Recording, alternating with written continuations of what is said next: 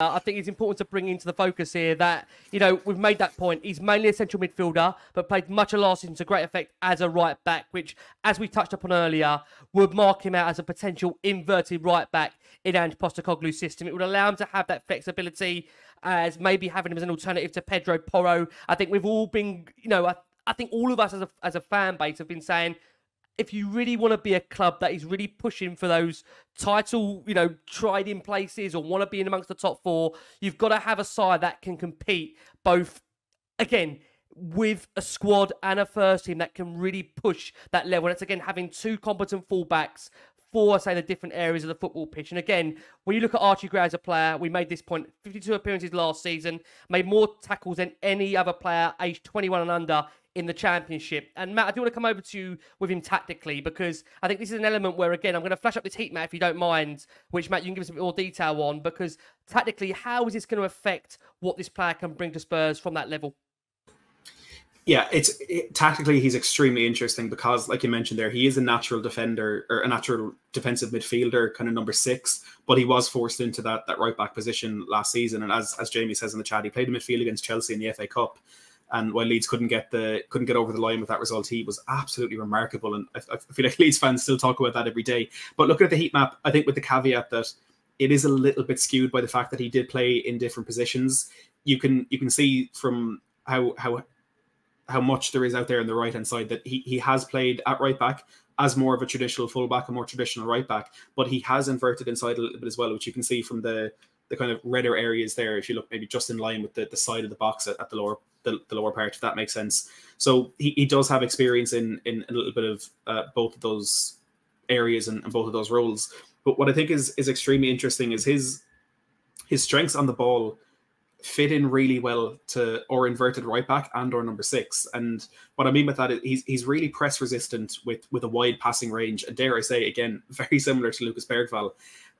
But he's really capable in kind of using his body to spin away from pressure behind him, from kind of any bit of trouble that he has when he's in possession. He can use that body to spin away with a really close kind of turn radius and really close control. And the ability to do that can really open up a game. And I don't want to compare him to Moussa Dembele, because Moussa Dembele was just one of the best that we've seen at Tottenham at that in the Premier League era. But it's a similar sort of style, while not being there in the quality yet, where just one little spin, one little turn, one little drop of the shoulder in the middle of the park can really open up a game. And the fact that he's able to do that in really congested areas kind of lends towards him being a more central player than a wide player. I mean, he can drop a shoulder and take someone on, but he's so much better at spinning away from a little bit of pressure, and he's able to dribble with the ball. He's able to play passes as well to open up the game.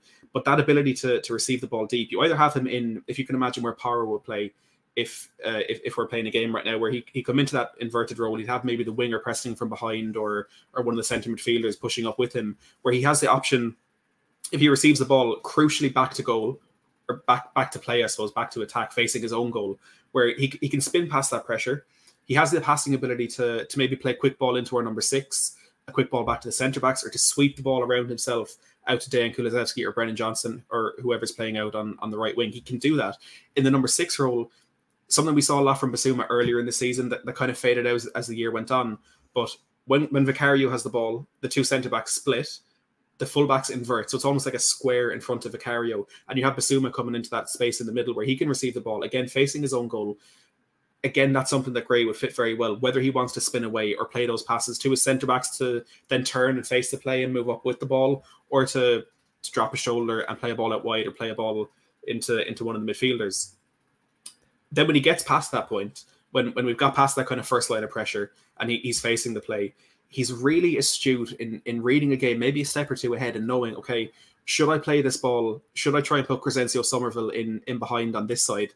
Or should I play the ball? Let's keep possession. Let's keep the ball moving. It's not open enough just yet to play that long ball, which he's really, really good at. But he just knows how to read that game and knows the right decision to make. And he's been praised a lot for that reading of the game. And it's something that just kept things ticking over a lot for Leeds last season. But you also have to mention his ball winning ability. And you mentioned it there with was it most tackles of any player under the age of 21? 97 tackles. That's outrageous. That is incredibly impressive. And again, for a player as young as he is, you wouldn't expect it to be one of his strongest traits, defending 1v1. And there's a lot of really pacey, tricky wingers in the Championship. Mavididi of Leicester would be one. Somerville, even though he plays with Leeds, would be another. But players like Jaden Philogene, Science as well. There's some really impressive players, but a lot of these he I wouldn't say pocketed, but dealt with really well throughout the season. And all the different analysis pieces that I've read or listened to, they've all actually started by saying, despite his lanky frame, which I think is really interesting because it just shows that he's not, you wouldn't naturally expect this from a player that looks like him and a player that is built like him, but he still has managed to find his own way to deal with that. His timing of slide tackles is absolutely brilliant, and he doesn't have the pace to keep up with a winger who gets past him. So he's learned to make sure that they don't get past him, that he doesn't give them that opportunity to break away in pace. But statistically, he doesn't stand out amongst the very best. And I saw someone say a while ago that he looks bang average when it comes to statistics. That's a fair observation when you're looking at the numbers. But if you consider that he's 18 and that he's playing out of position, for me, looking bang average is actually quite damn impressive. And with his numbers, that with passing, he ranks really well in passing accuracy and passing completion, which you would expect will go hand in hand with not having a lot of progressive passes, but he actually does, and he actually comes out a little bit above average with progressive passes as well. So it means that he's moving the ball up the pitch. It means he's playing these dangerous balls. He's creating chances. You can see there are 18 created throughout the season, but he's doing it with success, and he's for the majority of the time keeping possession as well. So yeah, there's so many boxes ticked, and I'm not going to just wax lyrical and avoid the negatives. He's not very strong in the air. His crossing as well leaves a little bit to be desired, which if he was in an inverted fullback role, maybe wouldn't be the biggest issue. So there are definite weaknesses there, and obviously there's stuff to work on. He's only 18 years of age, but if you compare him to other players at his age around the world, he's right up there. And that fee that you mentioned, if it is going to be about £35 million, that would have him as the fourth most expensive player under the age of 18 in the history of football. And the three who are above him are Endrick, who's just gone to Real Madrid, expected to be, he's been called the next Pele. There's Rodrigo, Real Madrid, and Vinicius Jr., Real Madrid, are the only three under 18s who've gone for a fee higher than that. So he's in really, really good, no pressure, absolutely no pressure. No pressure he's in really esteemed company there. It's a bit of stress that I'm sure he's going to have to deal with, but there's no doubt that Tottenham are getting an immensely talented and immensely mature player, even though he's only 18. You know, we make the point about the potential and what we all feel.